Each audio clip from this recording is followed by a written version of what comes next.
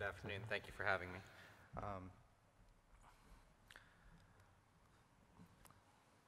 Thank you. So as I mentioned, title for my talk, as above.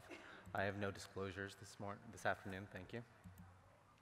So I just wanted to share with you briefly the motivations for this study were, first, cholecystectomy as an operation is the fourth most common ambulatory surgery performed in the United States at present. And in fact, it's the most common general surgical operation performed. If we look at the AHRQ data from 2012 in terms of US population incidence, we see that there's a rate of 37.3 cholecystectomies performed per 100,000 persons in the United States at present, and 55% of that is performed in an outpatient ambulatory context. And the majority of these are performed from a laparoscopic approach, greater than 80%. So New York State specifically, in this similar time period, there were 36,300 and change cases, about 94% of which were performed laparoscopically and 45% in an outpatient setting. So the purpose of this study was really to determine what the changes in cholecystectomy was in New York State and to identify trends, particularly in the volume, setting, and indications for the procedure over this course of time. In terms of the methodology, what we utilized was the New York State Planning and Research Committee cooperative system, which is an administrative database that has patient-level data with unique identifiers that allow longitudinal follow-up of patients.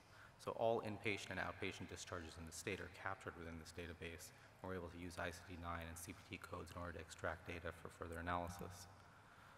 During the time course of the study, which was 1995 through 2013, we were able to identify 711,406 patients for this study. Inclusion criteria included an age greater than 18 years, both open and laparoscopic cholecystectomies as procedures, complete encounter records, and items that were exclusionary were records that were duplicate or had internal discordant content, and indications for operation that were for malignancy. So we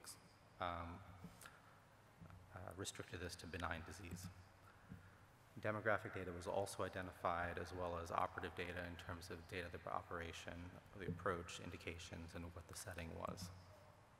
The statistical analysis consisted of examining linear trends using log linear Poisson regression models, correcting for dispersion.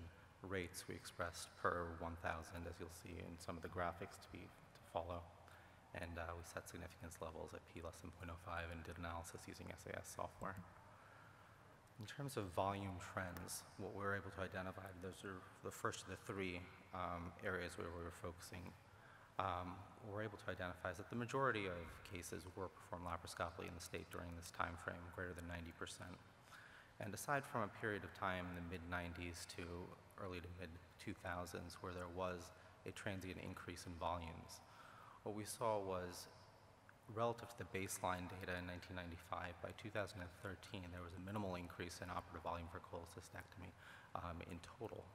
And that correlated to a 1.2% increase over this 19-year span. And when we put that in the context of population growth for the state, which is actually 7.4%, we recognize that this actually is not correlated with population growth and that there's some other factors underlying this.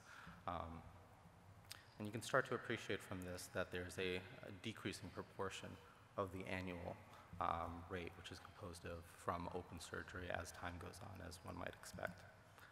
In terms of the, in terms of the distribution, in terms of operative setting and context from an inpatient and outpatient setting, what we see is that those trends too change over time.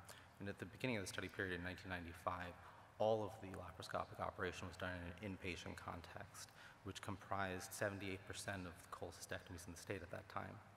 However, you fast forward a year, and you start to see that there's now an appreciable amount of outpatient laparoscopic cholecystectomy that's starting to be done, and that proportion continues to increase throughout time.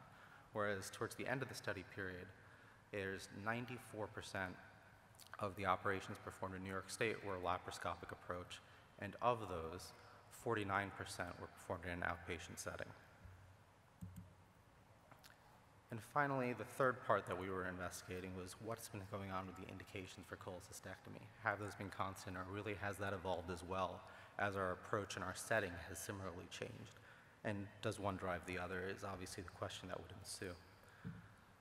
So calculus cholecystitis, acute and chronic, biliary dyskinesia, gallstone pancreatitis, acalculous cholecystitis, and biliary dyskinesia were the benign pathologies examined. And this is in tabular format with the annual rates. I'll give you a graphic in just a moment to express this further. But when you look at the change from 95 to 2013 and express that as a percent, that's the relative change that's indicated here. And what we see is there's a significant decline in rates for calculus cholecystitis, a 20% decline, and dramatic 330-fold change in biliary dyskinesia. In gallstone pancreatitis, 107-fold, acalculous cholecystitis 94, and biliary dyskinesia 55-fold. Graphically, this is expressed in log fashion on the y-axis. You see up above in the dark blue is the calculus cholecystitis, as I mentioned before, showing downtrending incidence, 20% decline over this period. And on the far bottom in the red is the biliary dyskinesia, which demonstrated a 330-fold rise over the similar time frame, which is rather remarkable in that context. So in conclusion, what we aimed to see was a better understanding of what's been going on and what our practice patterns are in the state. And what we've seen is laparoscopic cholecystectomy has had a relatively rapid migration to the outpatient arena. There's been a coincident decline in the rate of calculus disease for cholecystitis, where concomitant increases in incidence for all other diagnoses. The reasons for that shift is not 100% clear based on the data set that we have, which obviously is limited from a retrospective database analysis.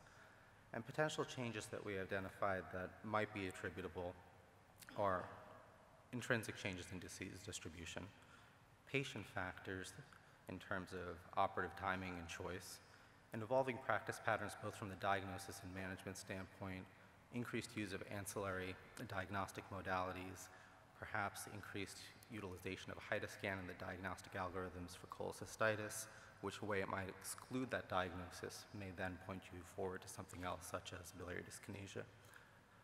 So still other avenues for further investigation regarding this. Thank you very much. Thank you.